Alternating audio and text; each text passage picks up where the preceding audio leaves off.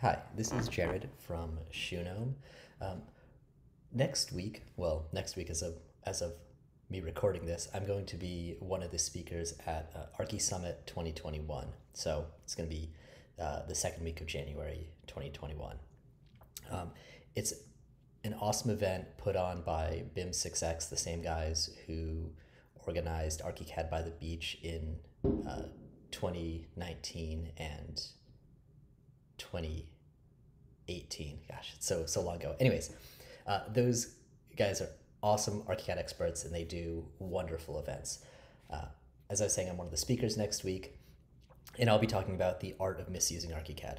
Well, I put together my presentation, and I created way too much content. So, as a teaser for what I'm going to be speaking about next week, and as just a way to share more cool Archicad tricks, I thought I would take some of that unused content and make a quick YouTube video. So let's get started. First off, let's look at this ceiling here in this living room. You'll notice there's a faint line here. That's a slab, and this slab is on my operator's hidden layer, so it's usually you can't see it, and the building material is structural void. What that is basically an airspace building material with a very strong intersection priority. That makes it cut through things like the wall. Let me hide that beam. So you can see it's cutting through the wall. If I delete this, the wall comes back.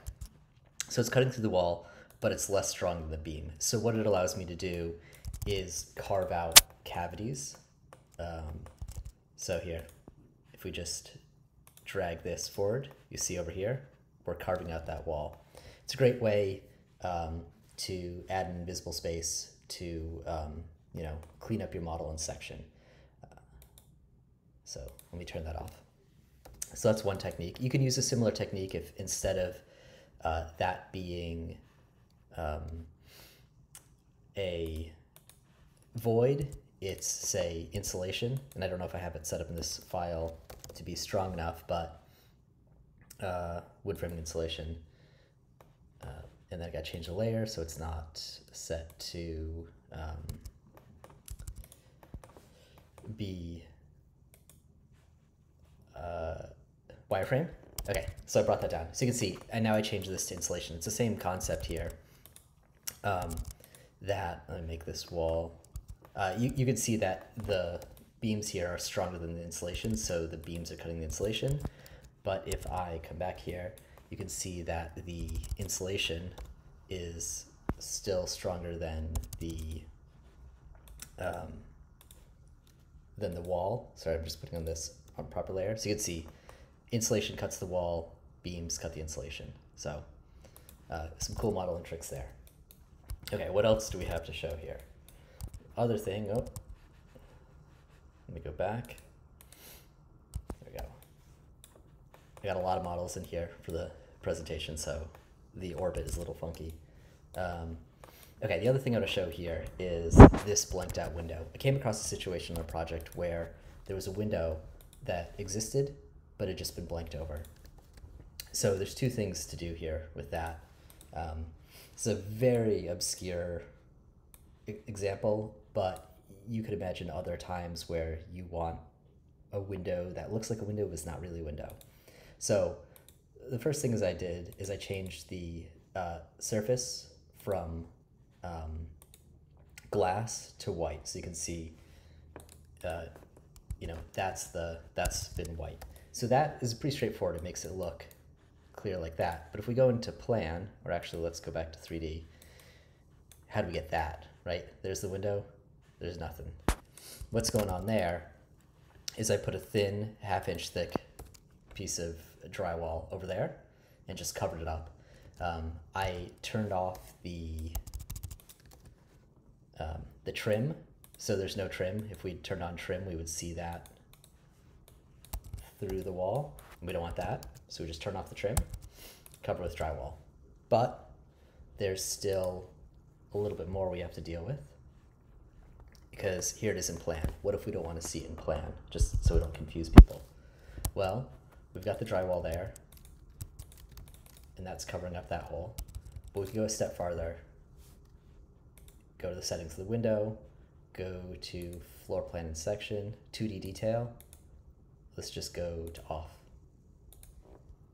And now we don't see the window. Now we see the siding here, but I turned that off in plan, so it's not a big deal. So if we just go ahead and hide that, you can see, looks like there's no window, but on the exterior we'd see the window. So pretty cool. Okay, I'm gonna show you guys 2 more things, I think, then wrap up this video. So let's look at this chimney. This chimney had an interesting detail up top where it was some soldier course bricks. And the easiest way I found to do that was with a complex complex column. So we have a 3-inch brick layer at the top, followed by an 8-inch layer below that. And I just made a brick soldier course material that is vertical. And actually, if we look at that material, it's actually just the siding white, like default texture that you'd use for white horizontal siding. I set it so that the coursing is correct for a brick, and I didn't worry about the joints because I'm, in this case, only ever doing one course. But you could see if we did, let's just bring this next to it. If I made this soldier course, say 3 feet, it would start to look more like siding and less like brick. But for my purposes, that's all I needed. Now underneath this is a regular wall, or like a group of walls. And the reason why I did that is to get it to look nice and plan. But if we wanted to, we could just as well add another layer of brick. And then let's set this to 12 feet. And it's gonna come up rather than down. And so now we have, oh, let's just move it here. So you can see now we have just a quick column that is a chimney. But you'll notice that the brick coursing here is off from here. That's easy to fix. We go to Document, Creative Imaging, Align 3D Texture, Set Origin, and let's just pick a corner right there. And you'll see all the textures changed, not just this, but also that one, which means in this case it works fine because this spacing is 3 brick courses, so that aligns, and this is just vertical and it's the right width, so it all works out. But if you had more complicated textures that wouldn't align together, you'd have to do them as separate elements. Okay, also with the chimney, we have these sloping brick pieces. I used to do these with roofs, but I realized that the column tool is better. It's easy to lift them up. If for some reason, as actually is in this project, we get rid of the chimney cap and just cap it, you can put another one there, or just say, you know what, it's not 1 foot 1 wide, it's 2 feet wide. And we'll just go over, and then you delete that, and it's gonna all look nice. I think that's all I want to. Oh, and then the other thing to point out here, obviously this is a solid element operation, cutting that brick, and to get all this to work, you got to make sure that this lower part of the wall is separate from this upper part. These parts all, have the same bottom elevation, and then these walls, this one is flat, this one is cut down. It's a little tricky, but works great, looks really nice. Okay, the last couple things I'll talk about, I think I said 2, but I'm just gonna keep going because I enjoy talking about Archicad. Okay, so here we are. This fascia is a good example of a multi-segment beam where I have this one that's set to 7 1/4 by 1 1/2, and then this end piece, which I just messed with in elevation, that's offset, or is, has a different height at the start and the end to get that. So if we select that and edit it, you can see we can, mess with what that looks like. It's also good to note, let's exit this out. If we were to select this, we could also mess with the, the end. Did I choose the right one?